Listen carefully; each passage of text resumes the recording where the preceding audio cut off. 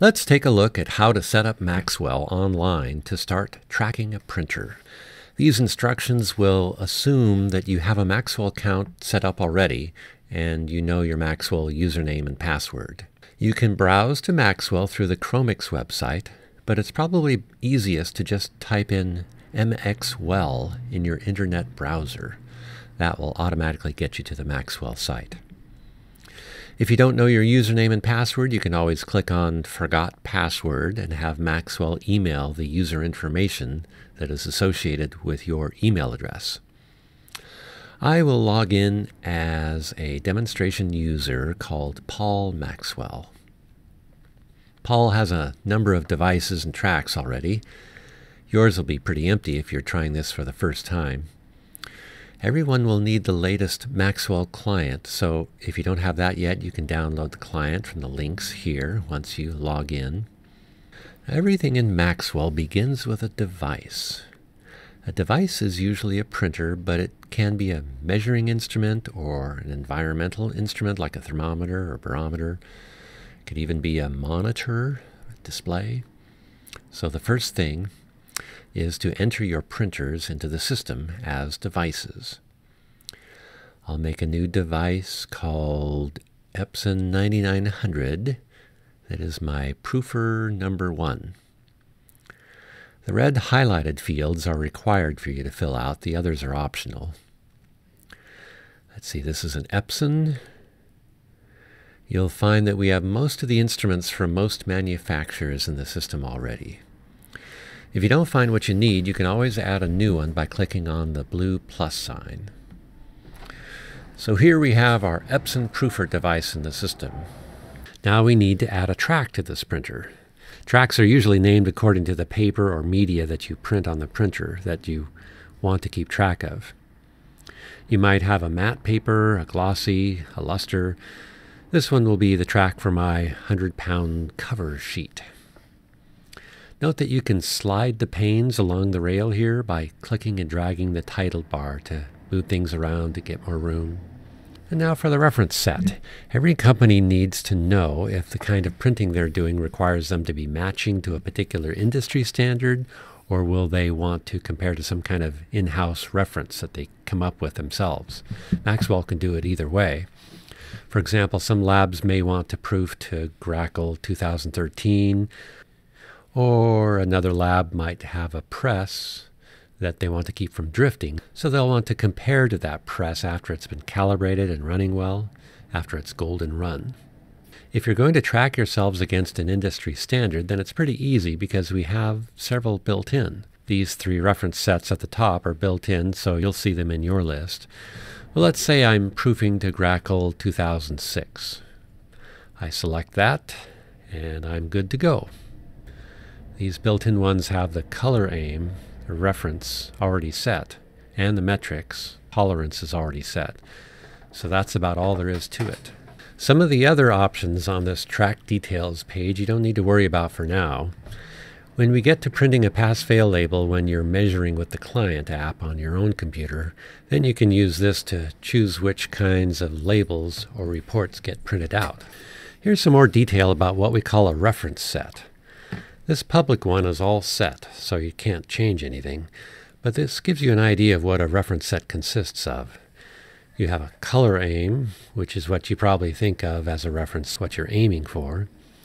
Here's a sample of the metrics you can use, and metrics include the tolerances that make the all-important determination of when you are out of tolerance.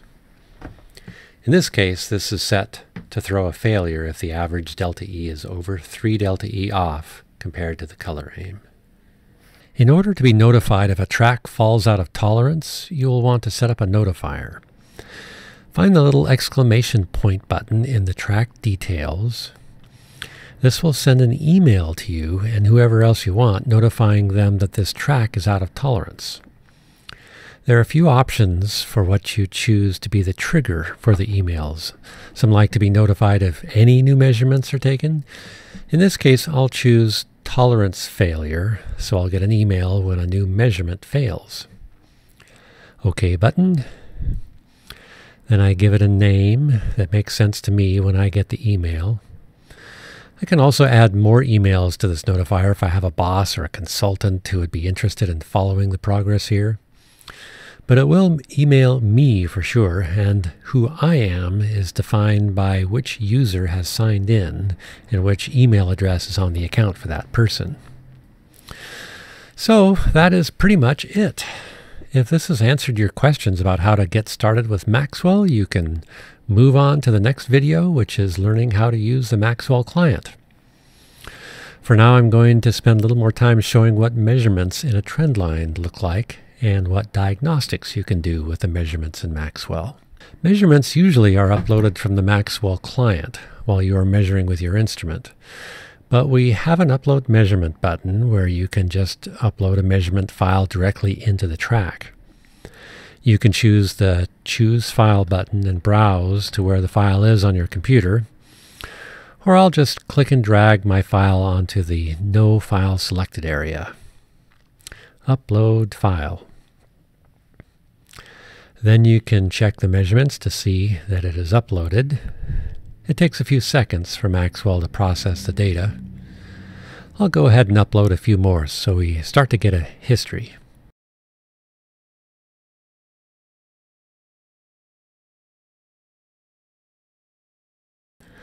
Once the files get processed, we start to see the results.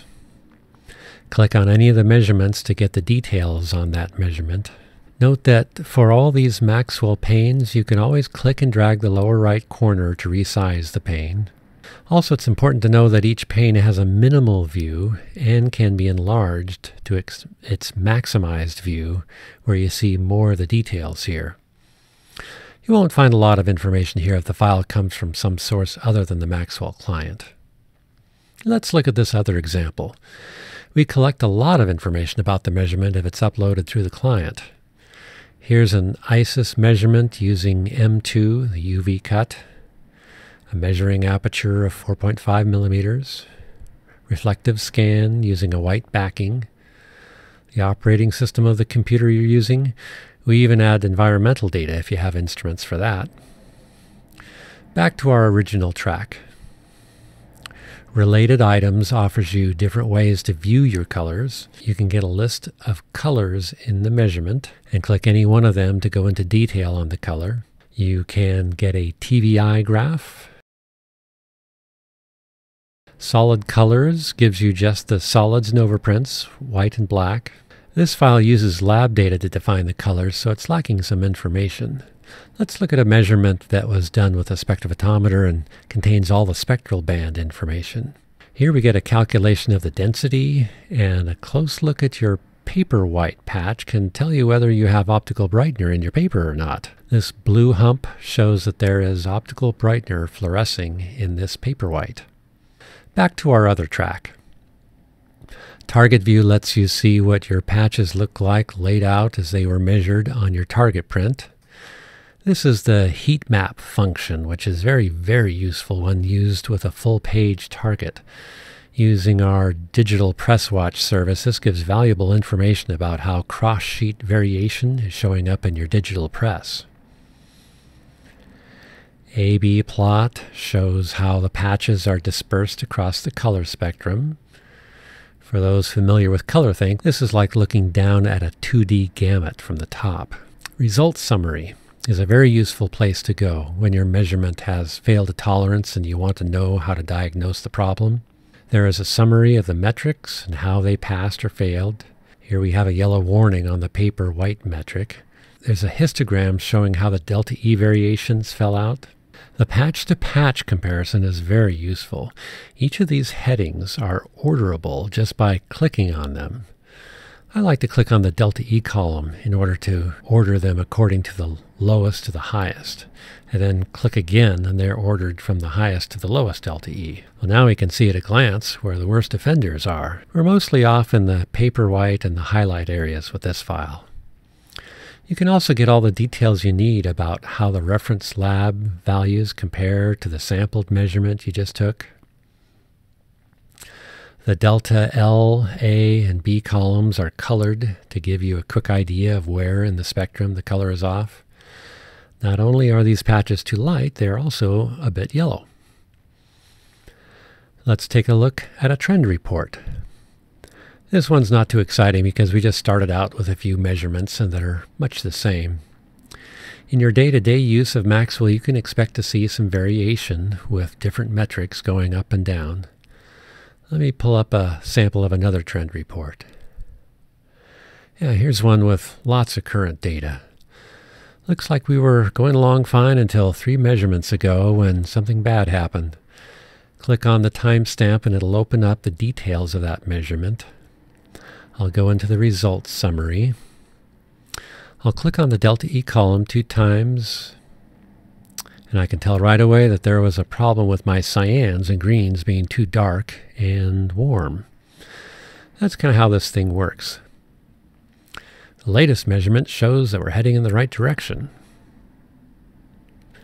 But back to our new track. Let's say you want to create a new reference set, one that is not in the system yet. There are a couple of ways you can bring the pane into edit mode. You can double-click one of these gray headings, or you can click the edit button at the bottom of the pane. Click on the plus button to create and add a new reference set. A reference set contains metrics and tolerances, and also what we call the color aim. There are an awful lot of things that go by the name of reference, so we like to be more specific and call this a color aim. I'm moving up to the new 3-row control strip, so I'm going to choose the new Grackle 2013 color aim that is built in. I can give this ref set a name that means something to me in my company. Then I'll add a couple of metrics.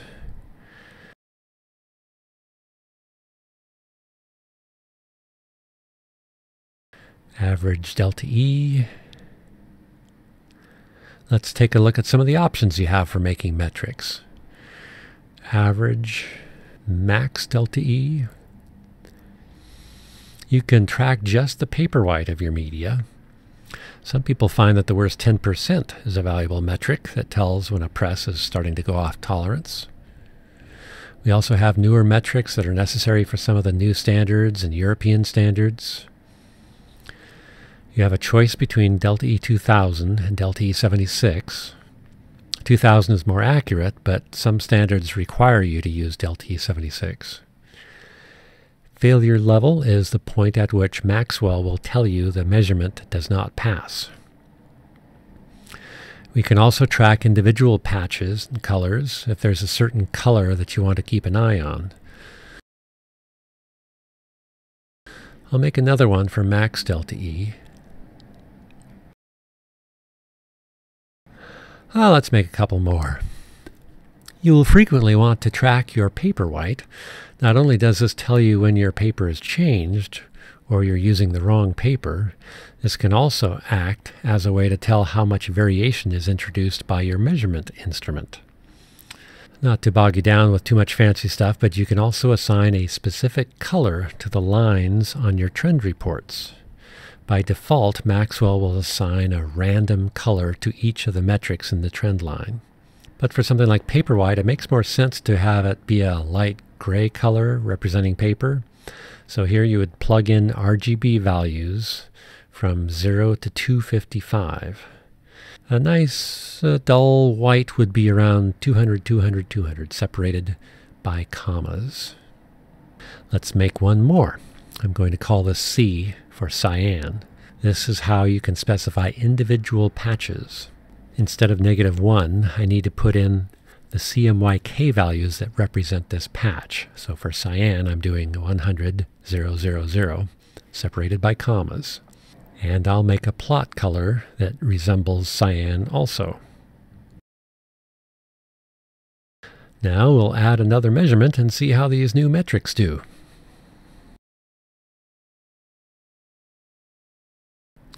I have a variation on the previous measurements that I will add in. Upload measurement. And when the file is finished processing in Maxwell, I can check the trend report and see that, yes, the new cyan metric is now there, and it's pulling out the distance that the cyan patch is from the color aim. We have a few more metrics that are just over the line in terms of failure, and I can go into that timestamp and take a closer look at the measurement Maybe look at the results summary to find out what's wrong. Now that you know your way around Maxwell online, it's time to see how to use the Maxwell client on your own station to measure and upload into Maxwell automatically.